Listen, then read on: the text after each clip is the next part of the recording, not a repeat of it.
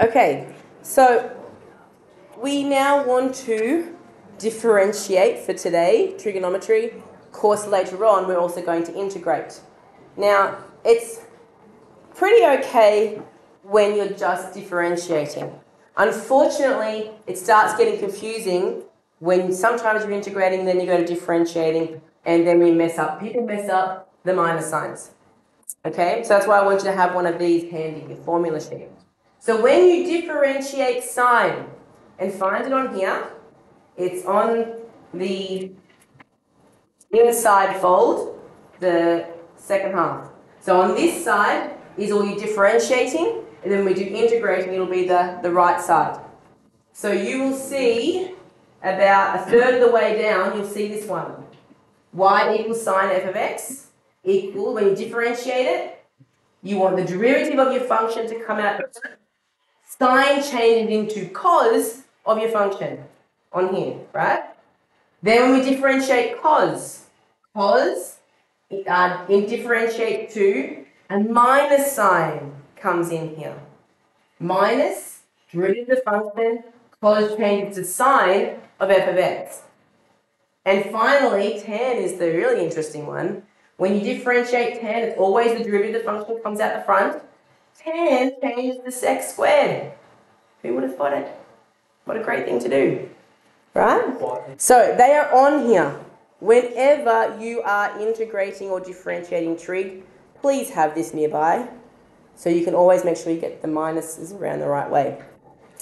Okay, so here we go. Question 1. Lots of differentiating practice. Differentiate y equals cos of x. So I've got the thing just here, but you've got your formula sheet. Differentiating cos. The function is whatever is after the cos, so it's x. So the derivative of cos is 1. But the formula has a minus sign. So it's going to be minus 1 or just minus, and cos changes to sine of my function, which was x. Does that make sense? All right, let's do it again. This time I want to differentiate sine. Sine of 4x. So 4x is my function. Here we go, differentiating sine. Derivative of my function is first, which is going to be 4 cos of 4x. Y dash equals 4 cos of 4x. Now here's the things to remember. The function itself, yes, cos changes to sine, sine changes to cos and all of that. But if it's x here, it's going to be sine x there. 4x here, 4x there.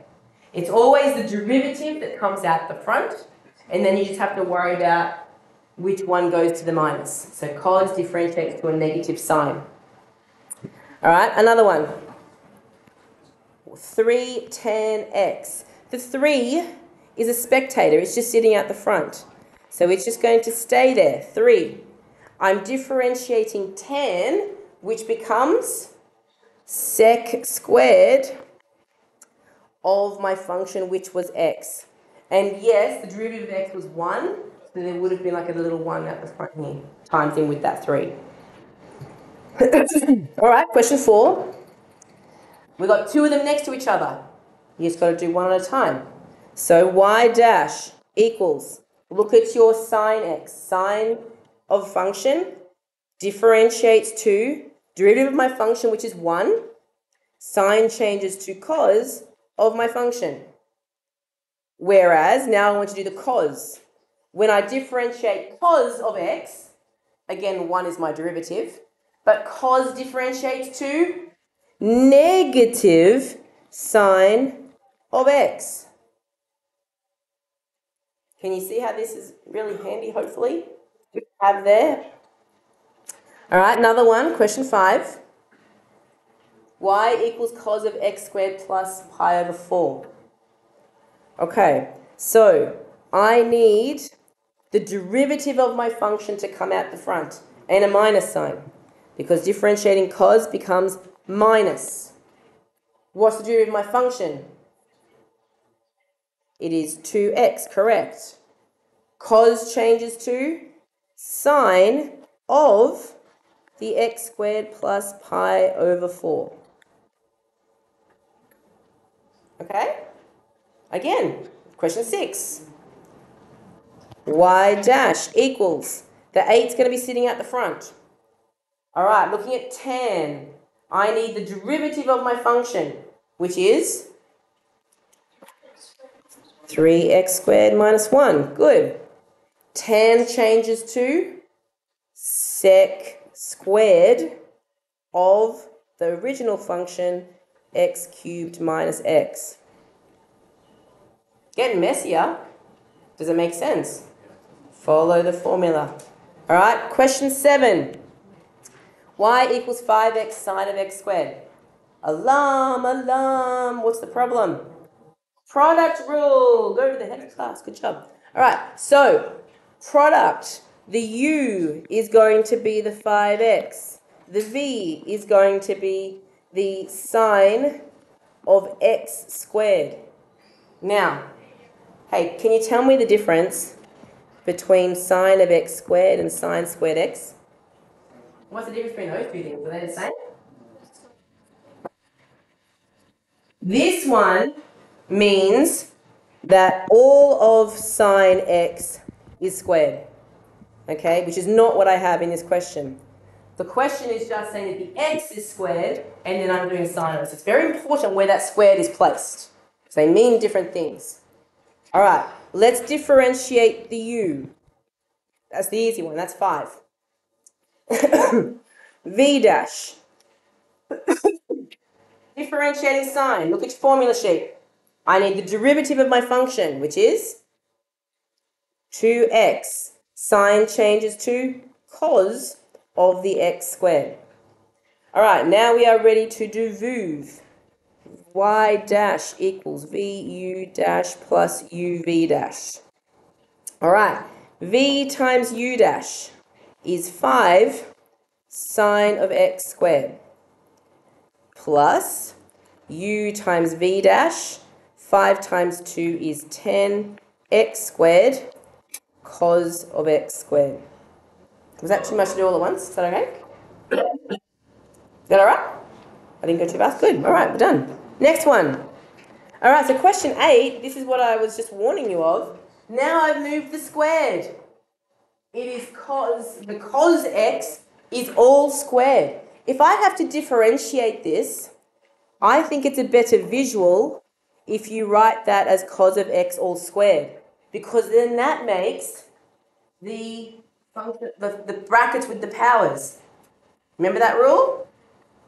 To differentiate brackets with powers, the power comes down the front. You multiply by the derivative of the bracket. What's the derivative of cos x? Oh, look. Negative sine x. So negative sine x. Then you keep your bracket and subtract 1 from the power. So it was a 2, it becomes a 1. What am I doing? Oh, yes, sorry, tidy it up then, yes. But is everyone okay with what I've done? Yeah. Power comes down, multiply by the derivative of the bracket, there's the bracket with 1 subtracted. Then to tidy it, sorry, change one. Yes, it is. So then that would become minus 2 sine x cos x. Or negative sine 2x for the extension people. All right, next on to question 9. Y equals sine squared x cos x. Product rule. X thing times another x thing. So u is going to be the sine squared x. Might be better to write that as sine x all squared so that I can do what I did last time. V is going to be the cos x. All right, u dash, just like we did in question 8. The power comes down the front. I need to multiply by the derivative of the bracket. What's the derivative of sine x? Cos x. Then I multiply by my bracket with 1 subtracted from the power, which will just make that a power of 1. So it's just 2 cos x sine x. All right, v dash. What's the derivative of cos x? Negative sine x. Thank you, Grace. Okay, here we go into our product rule. Y dash equals v u dash plus u v dash. All right, v times u dash. Ooh. Do you want me to write this out the long way, or can we time those together straight away? What's going to happen when I do 2 cos x sine x times another cos x? That's a cos squared then, isn't it? Because cos times cos makes cos squared. So it would be 2 cos squared x sine x plus, then multiply this way. This is sine squared x times another sine x makes sine cubed. There's 3 of them, but I've got a minus sign, which means I need to change this to a minus sign. So minus sine cubed x. Yeah? We like this? Yeah? Good? All right. 10. Oh, look. Our old friend the exponentials come for a play. All right. Let's put that in there. It's another product rule. So u equals e to the x. V equals sine 2x. U dash equals, derivative of e to the x is e to the x. V dash equals, derivative of sine.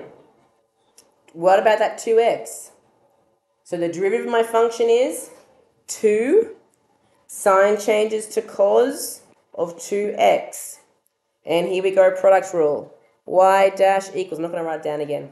V times u dash, that one times that one, would be e to the x sine of 2x. Plus, that one times that one would be 2e to the x cos of 2x. I've changed the order a bit. I've put the 2 in front of the e to the x, so it looks better. Write them down here. You could factorize out the e to the x. You don't have to. That would be it. All right, question 11. We're nearly there. Y equals cos of 4x over cos of half x. What is that kind of question? Quotient. Are you still going to concentrate, please, guys? All right, so we have u is always the top. V is always the bottom. Okay, let's differentiate them. U dash, looking at cos. We know it has a minus sign when we differentiate it. The derivative of my function is 4 sine of 4x. All right, now differentiating the cos. Oh, they're both coses. Look at that. So it's going to be minus again. I need the derivative of my function, which is half sine of half x. All right, ready to do our quotient rule, which is v u dash minus u v dash all over v squared.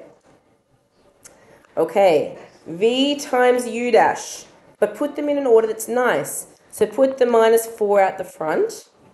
Then let's do sine 4x cos half x. Now I have a minus in my formula, but when I multiply these ones, I'm going to have another minus here. So it will become a plus.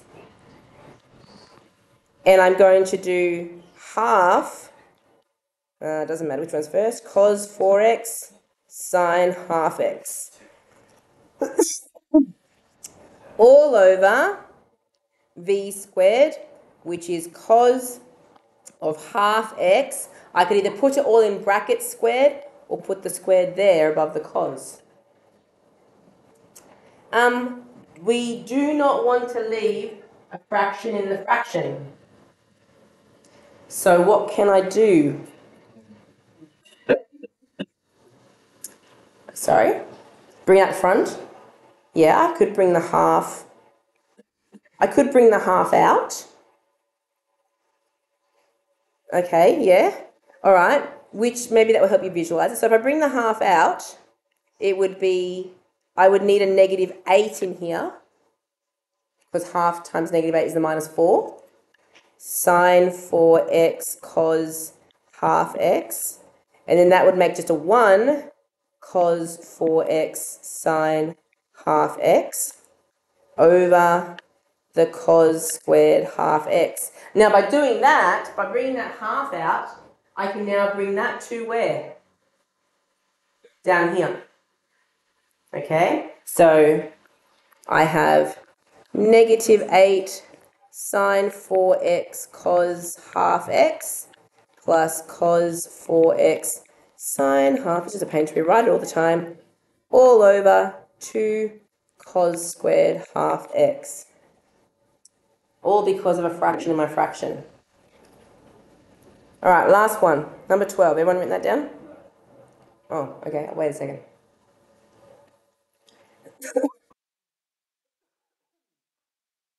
All right, we're good now? Nope, still no.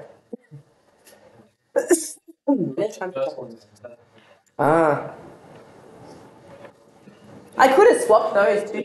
It'd be nice to have that one set into negative.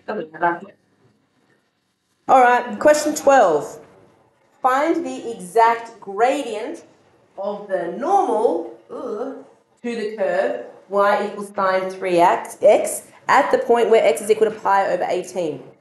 All right, gradient of a normal means I have to differentiate. So let's go with y dash equals differentiating sign, looking at the sheet. What's the derivative of my function?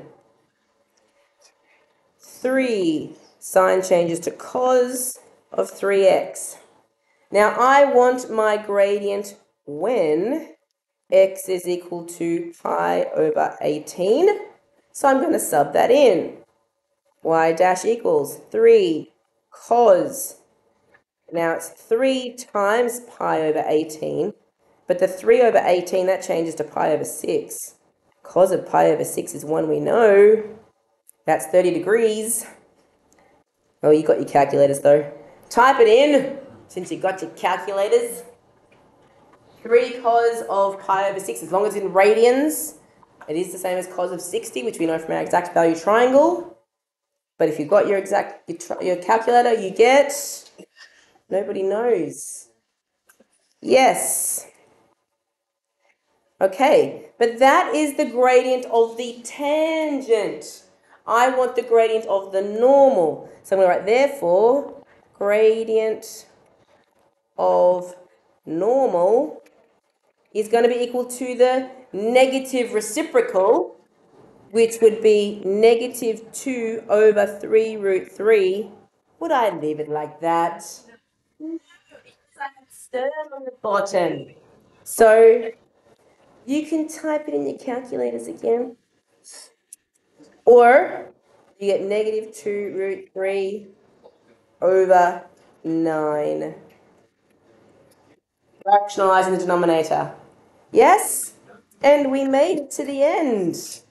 Quick drink break. Oh, we're scaring the year sevens.